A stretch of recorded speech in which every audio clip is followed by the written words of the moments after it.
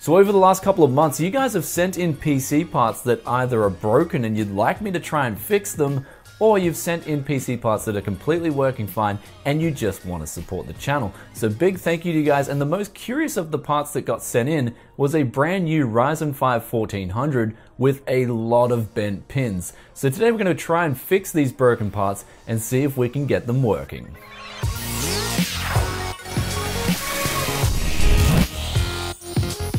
Welcome back to Tech Yes City. This is Brian coming to you guys today with that video where we're going to try and fix up, first of all, this Ryzen 5 1400. Now, if you somehow happen to get bent pins on a Ryzen CPU, then you've clearly done something wrong in the process of installing this CPU.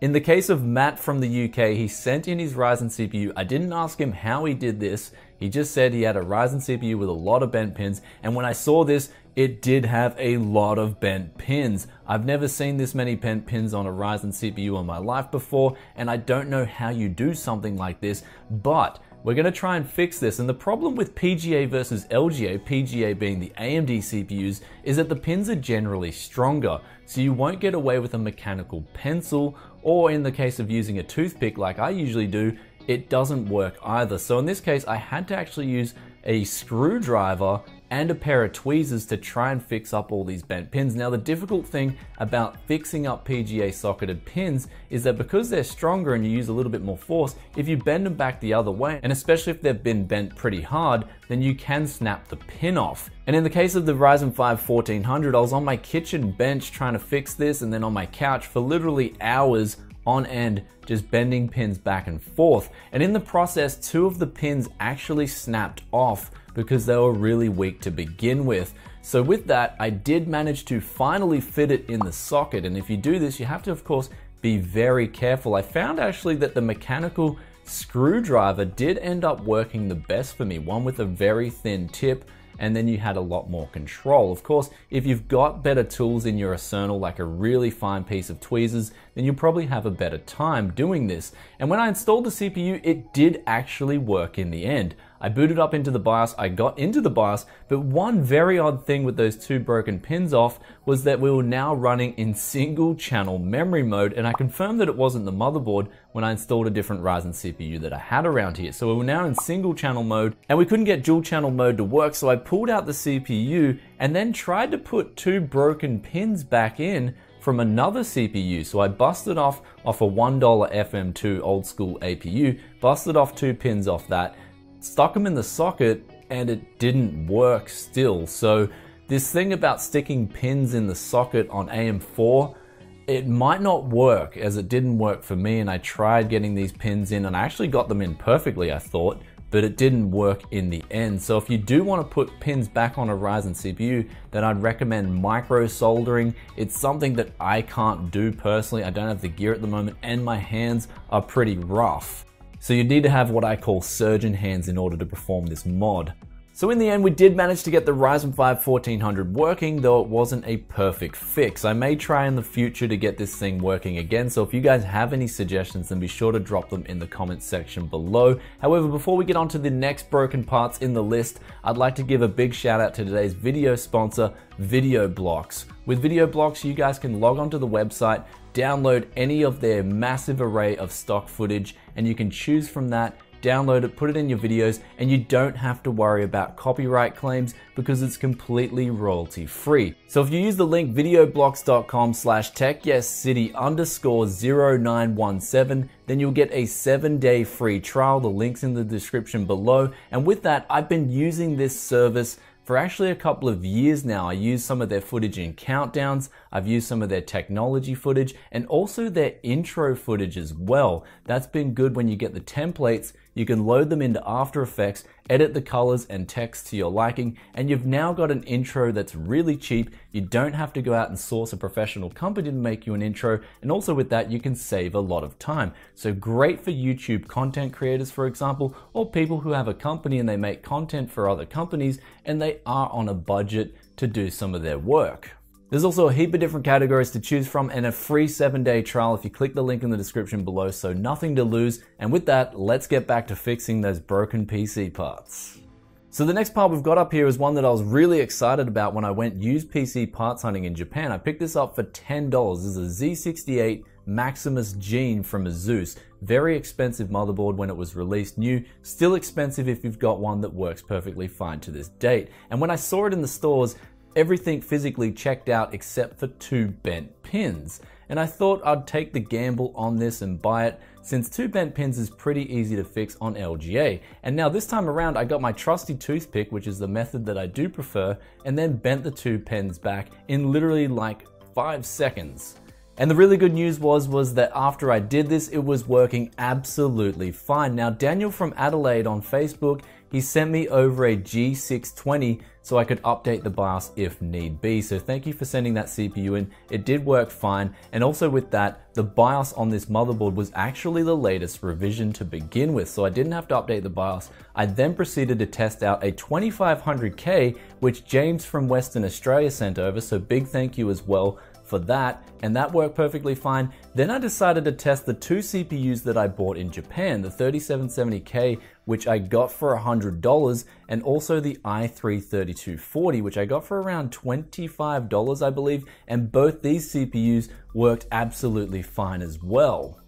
Now the next sample we've got up here was Tim from New Zealand. Now Tim in the past has sent me over a Z87X with a 4690K, and unfortunately the motherboard didn't work in that case, but the i5 did. So we managed to score an i5, it did work out in the end, so real big thank you to Tim. This time around he sent in a Z970 Pro 3 from ASRock and also an FX8350, and he says it just doesn't work. He wants me to test it out, and upon checking out the board physically, it did check out fine. There was nothing that looked wrong, it physically checked out okay, there was no bad smells coming from it, and upon pulling off the CPU from the socket, I noticed that there was a little bit of thermal paste in the socket itself. And now with this, especially on PGA sockets, it's very not only dangerous, but it can stop a CPU and motherboard combo from working. In this case, there's 2 different types of thermal paste that generally can cause problems. There's actually 3 different types. The third, which I recommend now a lot of the time, which is like MX4, it's non-conductive and non-capacitive. However, a lot of thermal pastes out there are either capacitive, conductive, or both. Now, if you use a capacitive thermal paste like Arctic Silver, for example, you do run the risk of parts not working. However, you usually don't have the risk of damaging parts with a capacitive thermal paste. You'll just see that the product just simply doesn't work because the bridging power isn't strong enough to damage the prospective parts. However, if you use a conductive thermal paste, that's where you can run into some really big problems. Things like liquid metal, for example, if that bridges 2 different SMDs together, you can have some real big problems, not only damaging the part that touches that, but also parts that are connected to that too. So be very careful with conductive thermal paste. However, this time around, I believe capacitive thermal paste was used because after I cleaned up the socket with brake cleaner and also the CPU itself, the product was then working fine. This 970 Pro 3 motherboard and the FX8350 booted up absolutely fine.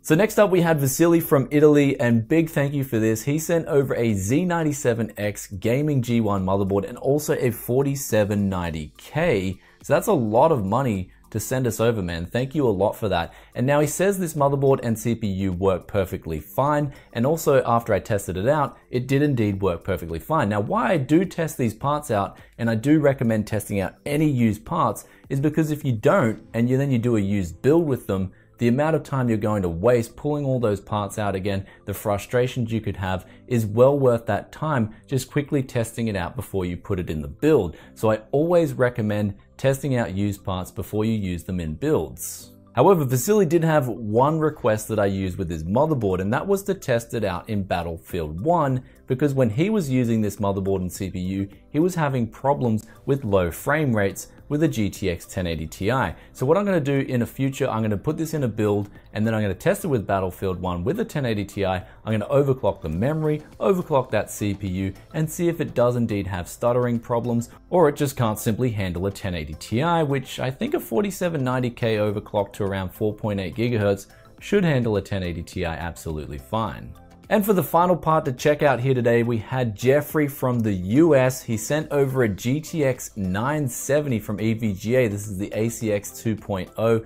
Big thank you. He said this product works perfectly fine. He's just upgraded his graphics card now to a 10 series card, so he doesn't need the 970 anymore. And when looking at this thing, it looked like it was literally brand new. So big thanks, Jeffrey. I decided to quickly test it out, and lo and behold, it worked perfectly fine. So I don't know, man, these parts that are getting sent in, a lot of them are very expensive. I may do a giveaway PC, for instance, with the Z97X G1 and also this GTX 970. It's a lot to ask from you guys. I really appreciate this support a lot, guys. It really does help the channel. However, in ways I feel like it's a little bit too much. If you guys want to jump on Patreon, for example, just for $1 a month, you can support the channel that way. I mean, sending over parts that are worth like $200-300 is a big thank you, but I probably will use them for more charitable options because I just feel a bit too greedy accepting donations that big. Anyway, that's about it for today, guys. Big thank you for tuning in. If you enjoyed this video, then be sure to hit that like button and let me know in the comments section below what was your favorite fixed part of today. I enjoyed fixing up all these parts. I thought that Z68 motherboard was actually my favorite. It was just a quick 2 bend backs of the pins and it worked perfectly fine after that. The Ryzen 5 1400, that's still a little bit of work in progress, but at least it does work. Maybe it'll be interesting to test this out with single channel memory on 2 channels that was actually recognized. So this is a really cool thing, a really unique thing. Maybe I can turn it into a really interesting video with double single channel memory versus dual channel memory, who knows. But anyway, guys, before I get on out of here, big thank you to Video Blocks for sponsoring out this video. I'll put the link in the description below. You can get a 7-day free trial. Awesome footage, not just for using for B-roll, but also for using for things like countdowns, and you can even download templates and make your own intros for your own YouTube channel or whatever content you want to do. And I'll catch you in another tech video very soon. Peace out for now. Bye.